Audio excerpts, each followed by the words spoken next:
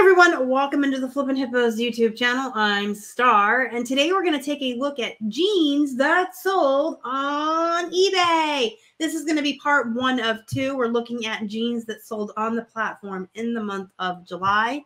And then in the second part, we'll take a look at jeans that sold in August. I'm a little bit behind on my what sold videos, and I didn't want to just skip doing them for those months, so we're just playing catch up here. These are still relevant brands to look for, relevant brands to sell. We're going to talk a little bit about them. I'm probably not going to go into so much as cost of goods and all of that I do in my regular what sold videos. If you want all of that information, every Monday I put out a what sold on eBay video, and I go into all of those details. But when I do the jeans-centric videos, I just really want to talk about jeans, what's good to look for, what's not good to look for. Sometimes I make mistakes I want to show you to help you avoid them, and kind of talk about where we source and how we get our stuff. Usually I throw in what I paid for them anyway, but just to give you a heads up how these are different, because these are just about jeans. I also do plush-centric videos as well. I'll look at all of the plush that sold in each month on the platform of eBay, and then we just talk about plush. But if you want to see, week by week, the highlights and the bolos and the bread and butters and all of that, tune in every Monday. If you're not subscribed to the channel, go ahead and subscribe to us. It helps us feed our hungry hippos. And you can hit the bell next to the subscribe, and it will notify you when I come out with new videos. That said, let's jump right on in. So we're looking at July. I did not pull out every pair of jeans that sold. I just pulled out particular pairs that were either highlights or for some reason I wanted to talk about them. And we did sell quite a few in July, considering 2 things. 1, sales are slow. They're down for everybody.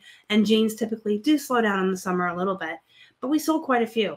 Then when I was looking at the sales for jeans in August, wow, that it really picked up. And actually, that's pretty normal. So I have hope that we might be coming out of the slump, but I don't know.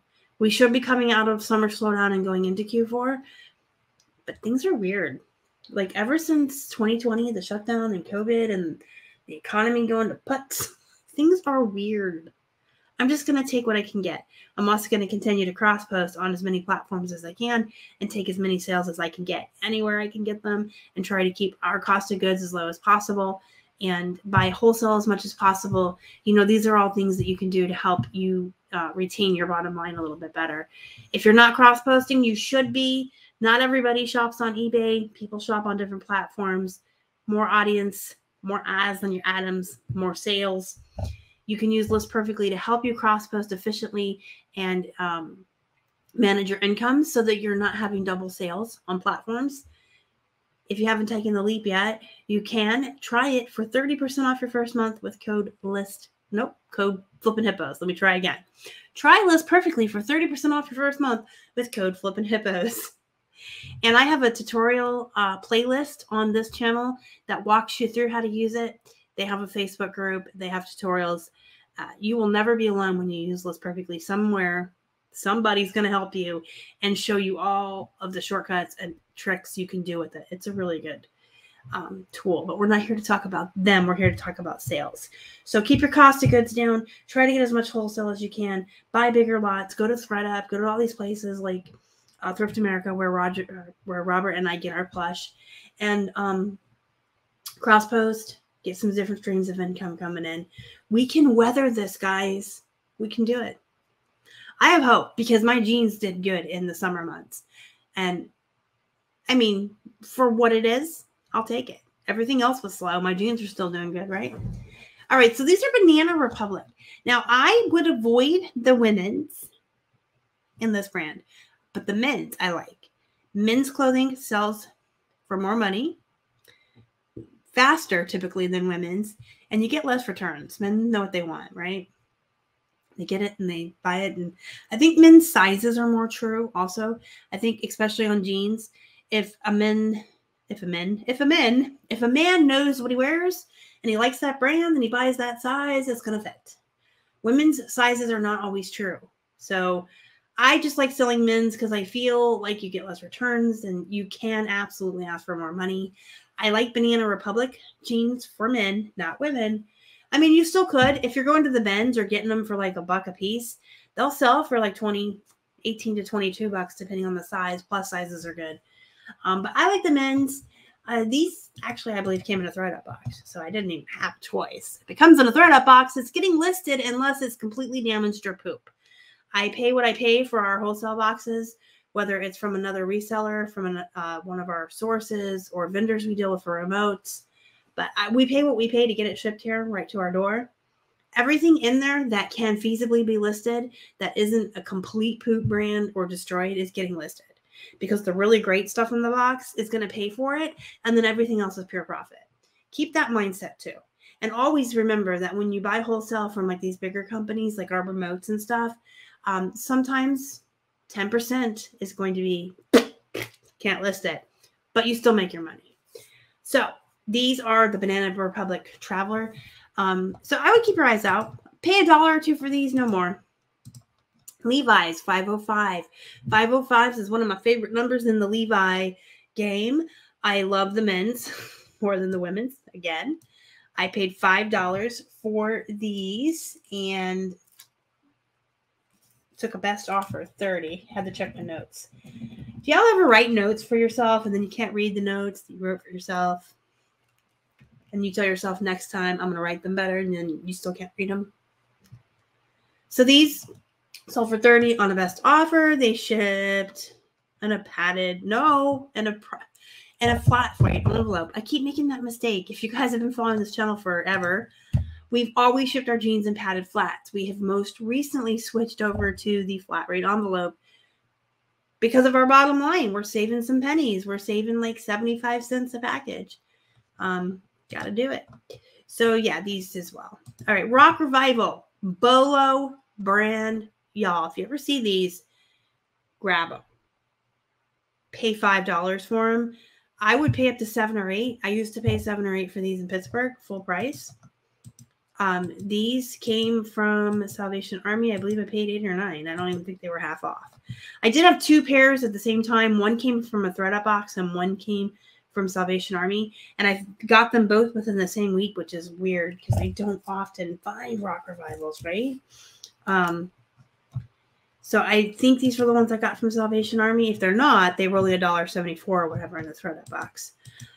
These sold on a best offer, $45. What? People still have $45 to spend on jeans. They sure do when they really want them.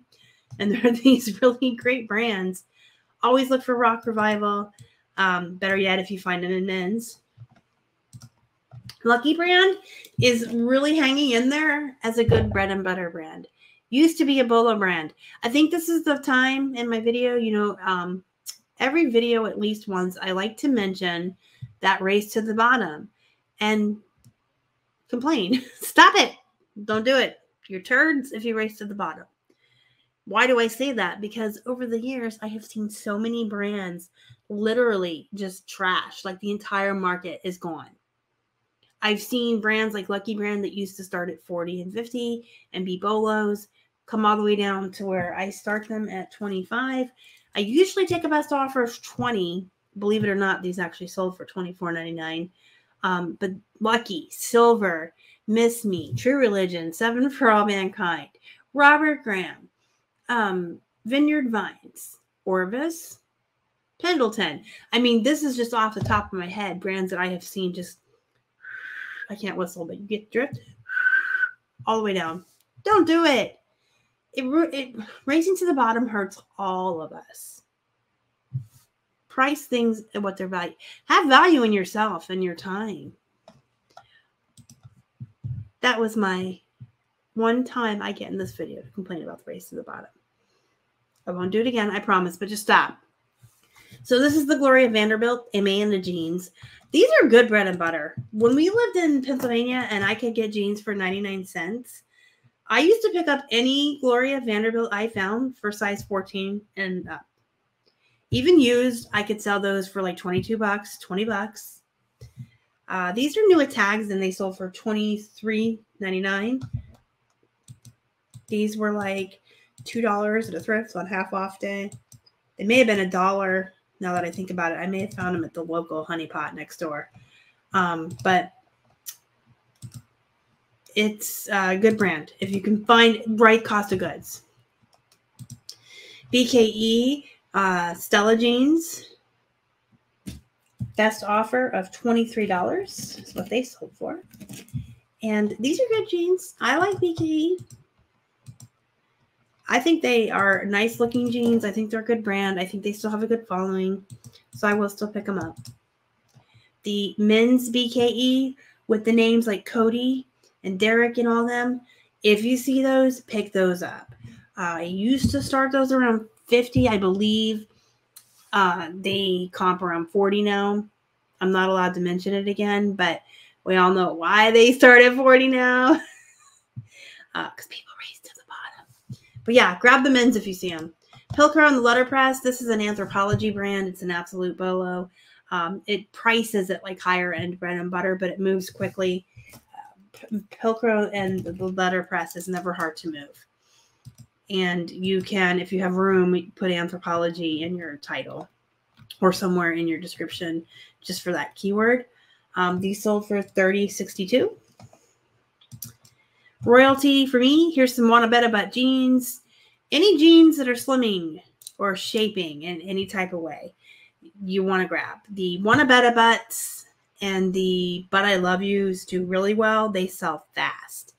They usually sell for $20 to $30, but they move quick. I don't think I've ever had a pair stay in our store longer than a week. That is a really, really fast sell-through rate for jeans, especially considering the Wanna Betta Butt jeans are usually made by Royalty for me or YMI, which on their own, plain regular jeans are poop, and I would never advise you to ever source them. But these butt-shaping jeans, who doesn't want a better butt? So I snapped these up for, I think they were $3 or $2.50. I took a best offer, $25, which is fine. That's why I listed them at $30, so I had room to wiggle. 415s. I love 415s as well. They are a good number as far as Levi's go. These are women's, and they sold for $34.99. Now, had I had these in a men's, I would have started at 40 or 45. So 415 is actually a really good number. I don't find these often. I most often find 505s, 525s, 311s, and 711s.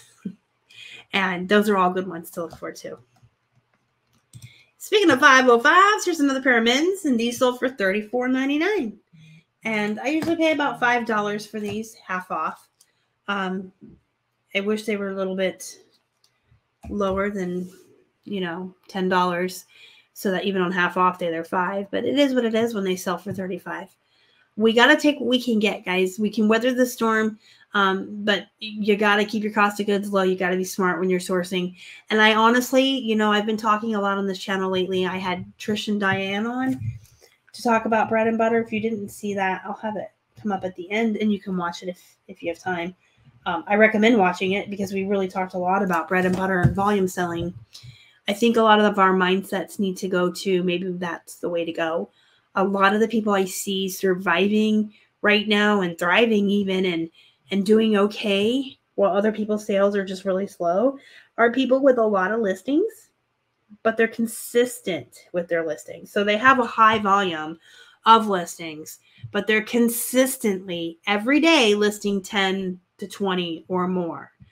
I don't know that listing 1 or 2 a day anymore is viable. I don't know that having a couple hundred in your store is viable. Unless you're selling, very unique vintage antique items, one-offs, car parts, auto parts, electronics, things that are, super sought after, and you're not competing with a ton of other people and it's not oversaturated. But if you want to do clothes and shoes and things like that, plush, I really feel like you have to be in the volume game and you really have to do bread and butter. But if you want to hear more about that topic, you can watch the live show I did with Trish and Diane, where we go into more depth about it. Hit the thumbs up before you leave, guys. It really helps our channel out a lot. I've already asked you to subscribe, but you should if you haven't. Oh, do you know about our Facebook group? It's called Flippin Hippos Reseller Pod. Join us over there. There's a link in the description box, or you can just search for us right on Facebook. Until next time, guys, go be productive. Go make some money. And as always, thank you so much for watching. Y'all are the best. Bye.